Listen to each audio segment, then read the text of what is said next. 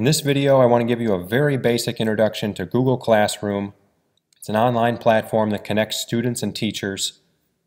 We'll go through a couple of basic sample assignments like a quiz and an essay, and just give you an idea of what it looks like and how to get started. So the teacher of your class or of your child's class should be sending you a link to Google Classroom and then a class code for the specific class that you're taking. Okay, so you can see your blank Google Classroom platform here. We haven't added any classes yet, so we're going to go ahead and add. Right here, we're going to click on the plus and join class. And we're going to use the class code that was given to you by your teacher. And that's going to allow you to access your class.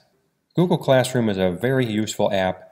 If you have experience with other Google apps, Docs, Sheets, Slides, or a number of others, it's going to be pretty easy for you to pick up on this. But let's go ahead and click on the class now that it's showing up here. You see the title of the class. There are going to be 3 tabs at the top of the screen. So first, the stream is basically the running communication between teacher and students.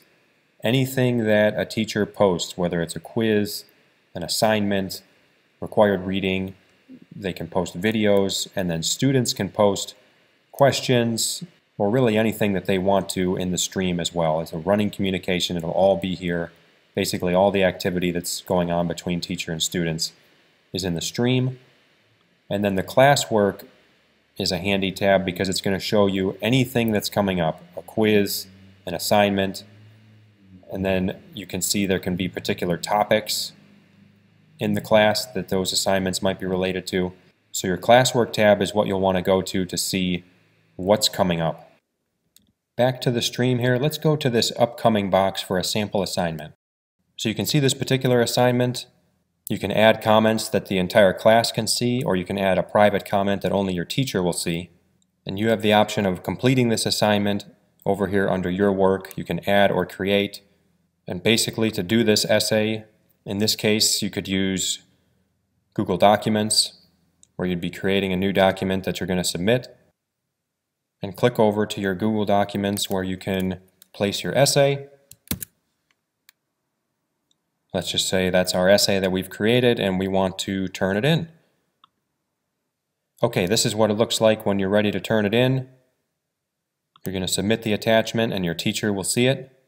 If you were to decide there was something wrong or you wanted to add to it, you could go to Unsubmit, and then you have access to it again. You can go in, make further changes, and then when you were ready, go back to turn it in. Let's go back to your classes. You see the assignment that was posted, which we just turned in.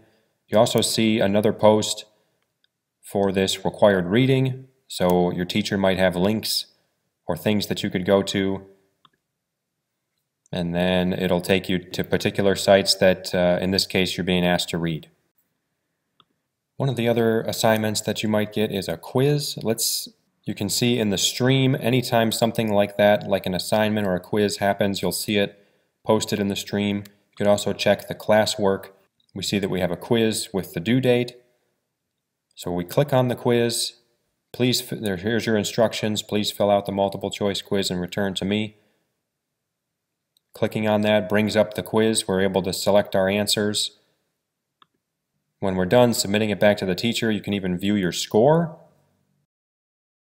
So there you go.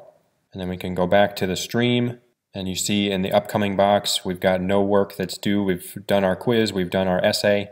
This is a pretty basic understanding of how this works, the types of things that you're going to see in the stream and the classwork tabs. The third tab is for people. In this particular tutorial I don't have students to list here, but you'll see anyone that's a part of the class should be under this people tab. I'll include a link in the description box below for this Google Classroom help. It's a site that can offer tutorials, get your questions answered, describe issues that you're having.